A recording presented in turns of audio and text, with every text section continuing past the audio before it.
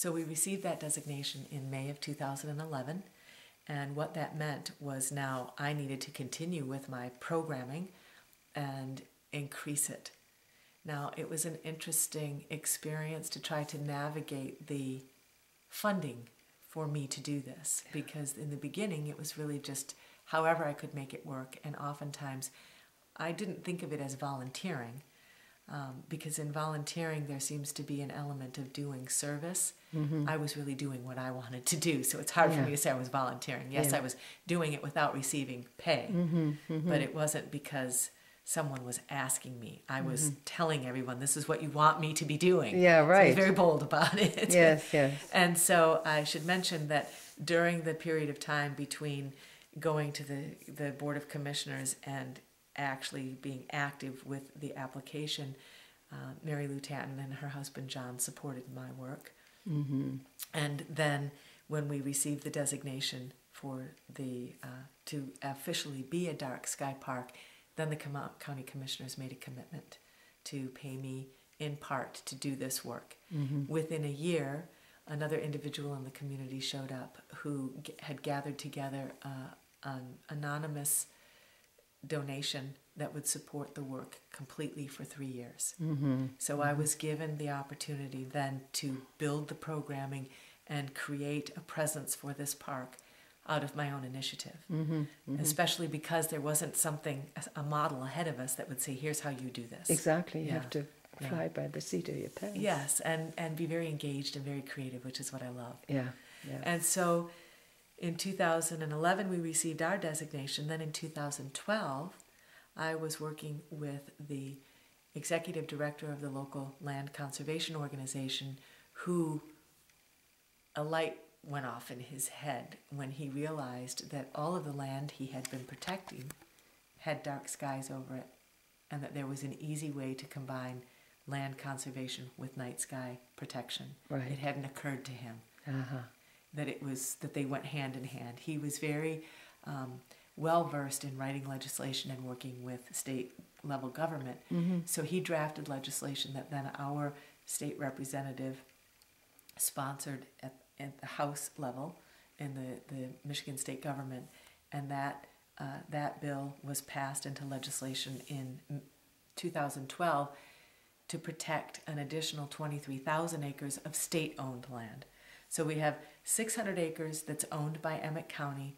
The skies over it are protected by designation from the International Dark Sky Association, and now 1 year later, the state of Michigan, of its own, protected 23,000 additional acres of state-owned land by their own legislation.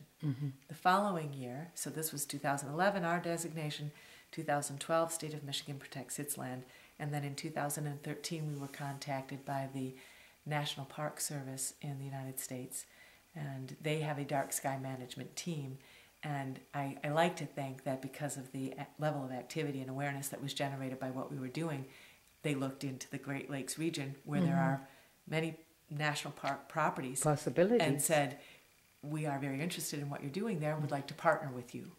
So we went from the county level to the state level to the national level very quickly, and also throughout that time drawing an audience from an international community. It's been very, very exciting. And I have been given the freedom to develop the programs, determine the content, invite the speakers, and always what's most important to me is that the guests that come are never given content and information that is dismissive about the cultural beliefs that came before our own time. Right. Because we are at risk of losing the moral imaginations and the moral wisdom that was handed down through the traditions that we now regard as mythologies and folk tales and fairy tales, or this make-believe. And even if it does stand in the realm of imagination and make-believe, it was nourishing something in the soul. And when our science is not informed by this cultural tradition, oftentimes it lacks research that satisfies the soul. And so in the programming, my effort is always to connect with contemporary science and contemporary thought and belief about the night sky with how did we get to this understanding from different cultures, as much as I can research and uncover, and in that others show up. So I have worked with the local Audubon Society. They study the migratory patterns of different birds that come through that region. The Headlands is a very important piece of property for migrating birds going across the Straits of Mackinac. Yes. They wait for the thermals, these hot air that kind of go swooping up so that they can be lifted and fly out over the water. Right. I have worked with the local tribe to do water ceremonies because this park property is on Lake Michigan, which is the 5th largest body of fresh water in the world. And there's 2 miles of shoreline there. Yeah. And the waters are very, very important to the people indigenous to this land. Yeah. And so we have done water ceremonies, particularly when Comet Pan-STARRS was visible in 2013. Pan-STARRS was named for the group of machines that discovered it. It means Panoramic Survey Telescope and Rapid Response System. It's owned and operated by the United States Air Force. Set of telescopes with cameras on them continually scanning the sky. And they discovered this comet very far away from us. And it was interesting in my work to try to figure out, how do I tell the story of that? How do I tell the story of this machine that made this discovery? Yes. So what I did was try to uncover where the comet would become visible to the human being. And this was in the region of the sky that's referred to as the watery region. It's where you find the constellation Aquarius, the waterman. It's near the Pisces fishes.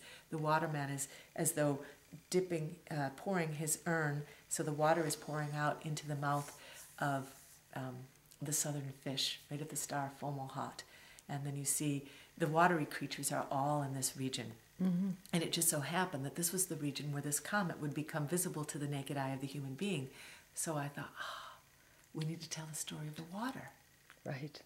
And I spoke with the local tribal group. They have a grandmother moon drumming circle, and they wanted to do a water ceremony. So then I also got an astronomer to speak about comet science, and we had this you could say a threefold event that started with a ceremony, then went right to the science, and then completed with a story. It was a really lovely event, and there was something for everyone, because there are many people who come that really just want the straight-up astronomy. There are a lot of people that are coming for the story. Most people are coming because they want access to a night sky that's unpolluted. Yeah. So now we're in 2014. We're in 2014. Getting into the summer. Yes, getting into the summer.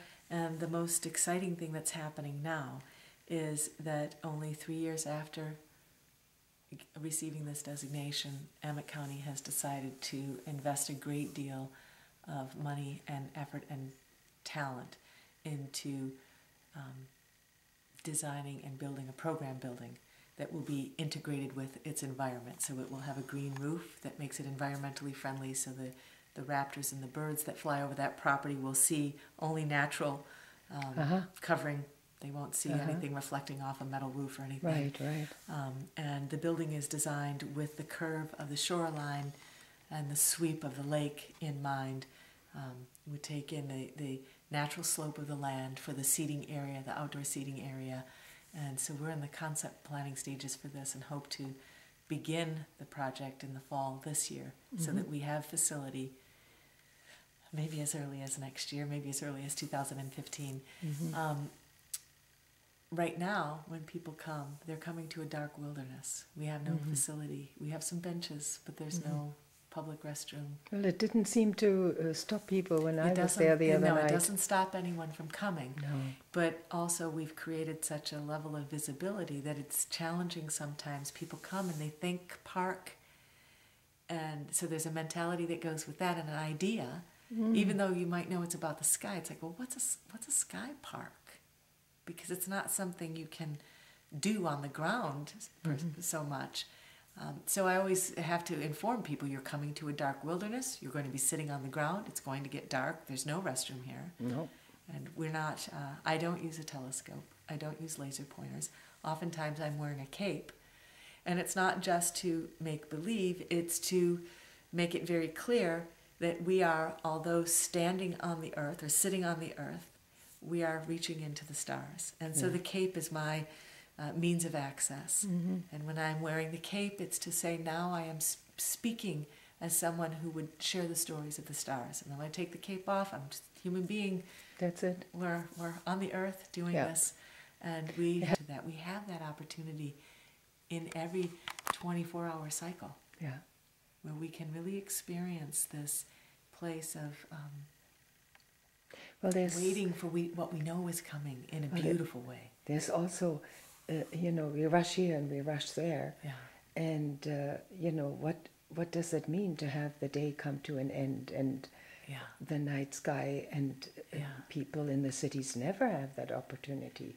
No. And also to really live in the wonder of the feeling it generates when you are looking and you're looking and then you see a star and it grows brighter and brighter and you're very close to that experience of it seeming to not be there, but then it's there. And that's a rare encounter when you're in a light polluted environment, when you're not thinking about the sky, but it's strengthening for us. It helps us to recognize something that is beyond our daily environment, but is still present for us. Even though we can't touch it physically, we can know it. And at first we can't see it, but then we can. It's a really valuable experience. And I love to tell the story there about the ancient Egyptian culture and how the name Osiris was not just assigned to one thing in the sky. It was the first object that became visible and then followed the sun over the horizon at sunset. So the first thing to set after the sun, this is Osiris. This is the god of the dead. He leads the way. And then Isis, also not just assigned to one thing. Isis was the goddess at dawn who was the last one visible before the sun rose. So we have these, at least in the Egyptian culture, these mighty beings holding that space and connecting the day to the night and the night back to the day. And that object, it could be the moon, it could be the planet Venus, it could be the star Pollux. It's something different over time, slowly over time. It changes, but that required a level of awareness and conversation almost that we really have a hard time achieving now. And we can count on the fact that the sun is going to come up. Yes. And to be in the dark. Yeah. I think, at least in my work, this is not based on anything other than my own experience. It has been very frustrating, both for me, but also for children, usually before the age of 9. They can't be drawn out too soon into having to recognize patterns. It's hard enough as adults to recognize the patterns of the constellations. And so a child doesn't necessarily need it to be pointed out, but to be in the environment where it's happening and hearing the story. That's very invigorating, and that's a lovely experience. I have my sisters and my daughter live in New York, and my daughter right in New York City. And when I go to visit, I always make sure that I stop on the street corner to look and see as many stars as I possibly can, because it's a more philosophical or spiritual idea that not only are the human beings living in that environment not able to see the stars, but the stars, in a certain respect, are not able to see the earth, reach the earth in that place. There's a veil in between. If a human being can stand in that environment and see Jupiter or the Big Dipper, which you usually can see the Big Dipper at least in most urban environments, it makes a difference, I believe.